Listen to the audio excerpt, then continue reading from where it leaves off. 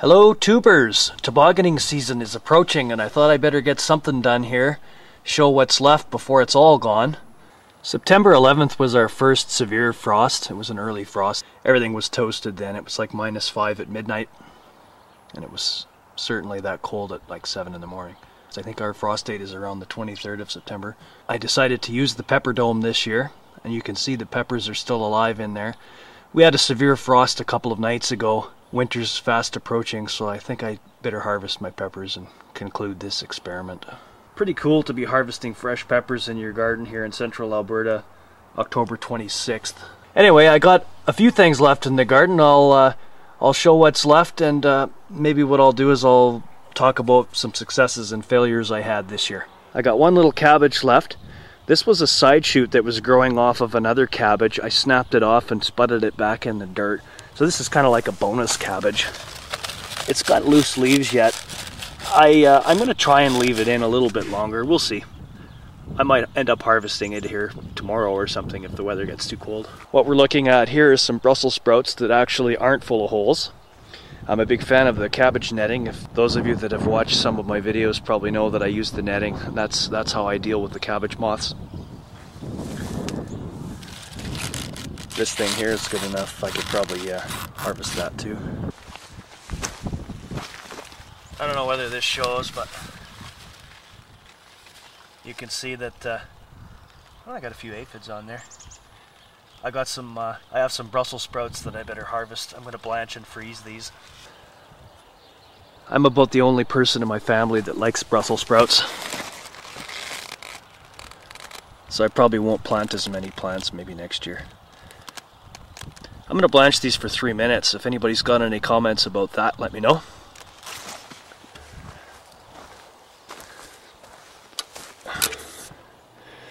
These are the hoops that I use for my cabbage dome. It's just 1/2 inch conduit. 10 feet lengths. I bought this mesh from Vessey's. It comes in, I think, 6-foot widths. What I did is my mother-in-law was kind enough to bring her sewing machine and I sewed 2 of them together lengthwise with the 10-foot hoops and this 12-foot width. It's just perfect. It works out really nice and it keeps the moths out. Just use the conduit and I pound in 2-foot lengths of rebar and just slip the conduit over the ends of the rebar. And yeah, I'm a big fan of the netting. Those are what Brussels sprouts are supposed to look like. I never had one cabbage moth in there, not one green worm. And another thing I've decided, I used to mulch in my cabbage dome, but I had slug problems. This year the slugs weren't so prolific either, so if you can afford to water or you have a source of water readily available, avoid the mulch and it helps keep the slugs at bay. So I got the peppers under the Pepperdome, the 4 Brussels sprouts, the volunteer cabbage. I seeded my garlic, of course. I got to mulch that this week. Couple of leeks left over. First year for leeks for me. I'll be planting those every year. I think they're awesome. They'll tolerate lots of frost. They're easy to grow and they're excellent in soup. I think today I'm going to move my Pepperdome and put it over the carrots. I have trouble sometimes preserving carrots. I find the best place for me is in the crisper in the fridge. Of course I don't have that much room in my crisper, so I've had trouble keeping them in the sand. I've also dehydrated. I still have lots left from last year, so I don't want to dehydrate any this year. I'm going to put the Pepperdome over here, fill it with leaves, and hopefully keep it in the garden for another couple weeks, hopefully. And parsnips. I haven't had a parsnip yet this year. There's been too many other things to eat. Got tons of apples off that apple tree and made pies and sauce. So that was a success. Maybe what I'll do, I'll strip that dome off and we'll have a better look at the peppers and I'll harvest them and show everybody what I get. Let's go see what's out front. Everything's been put away here. This is a tomatillo plant. This thing put out like dozens of tomatillos. This is another thing that I'm going to grow. This is the first time I've grown it this year. Aquarius Chick gave me this plant and I've made lots of fresh salsa and I've canned salsa verde. A really sweet plant, a really different plant, and quite prolific.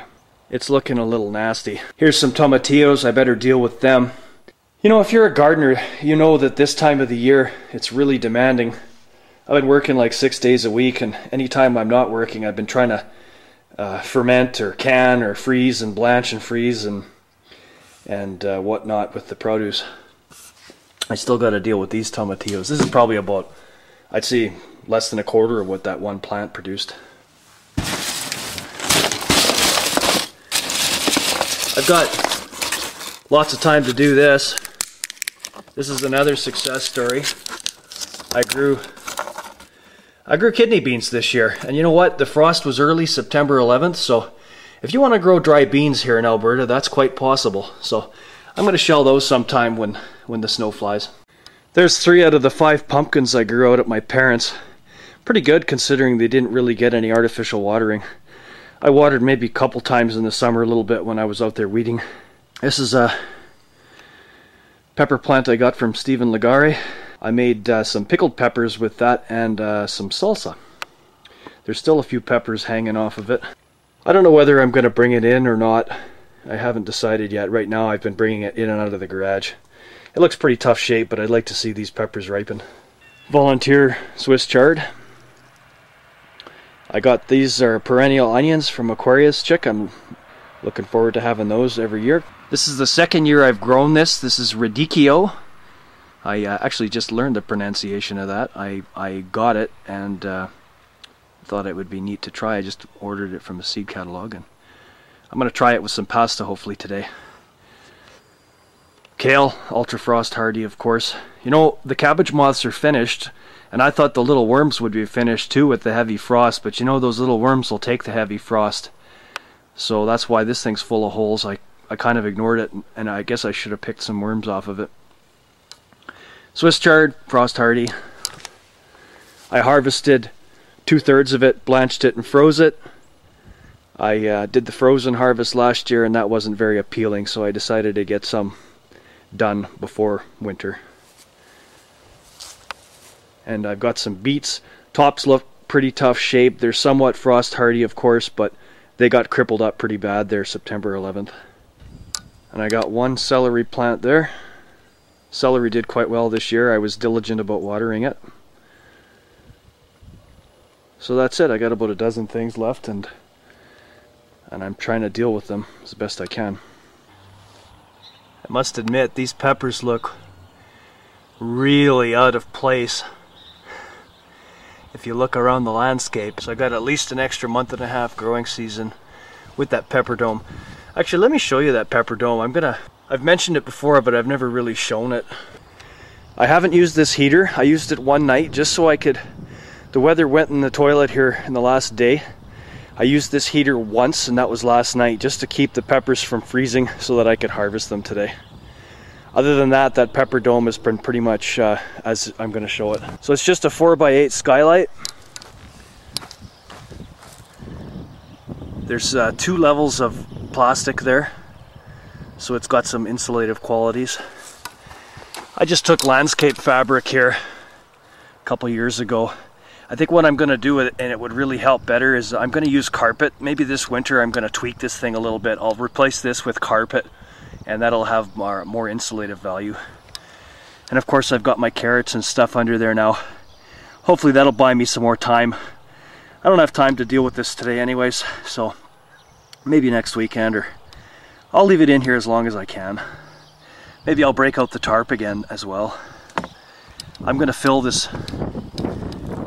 I'm going to throw a bunch of leaves in here too. So carpet on the sides, I think.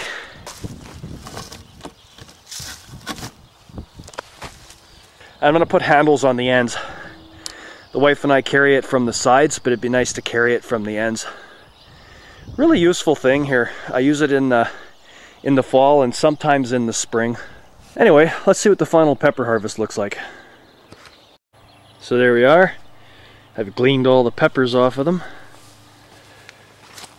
You can see the Pepperdome was starting to fail. That one there got hit. Most of them are still good, but they won't be in the morning. I've made tons of pickled peppers, I've frozen peppers, I've used peppers in sauces. Salsa verde, salsa. Really good year for peppers. These ones are really nice. These are Hungarian wax peppers. Those are pretty decent size for where I live. These green ones I'm going to use, save them. They'll be for salsa verde, which I'll probably make maybe tomorrow night. It never ends, really. You ever call anybody a pansy or been called a pansy? Pansies are pretty tough, actually. They'll take a lot of frost.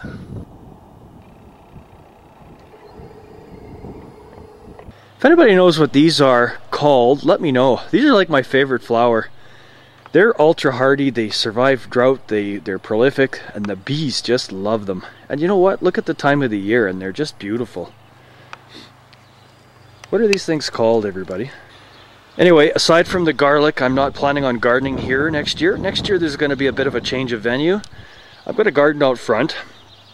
And I'm also going to garden at my parents' place, but I want to give this a break. My potatoes sucked this year, they got the blight, and I want to give it a break. I got 38 of these spaghetti squash. I've given away about a dozen already. 2 plants, pretty prolific, those things.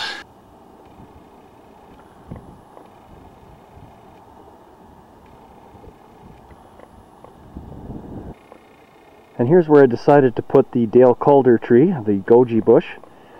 Everybody I've seen with the goji bushes say that they tend to tip over and they need to be staked, so I've chosen to plant it here.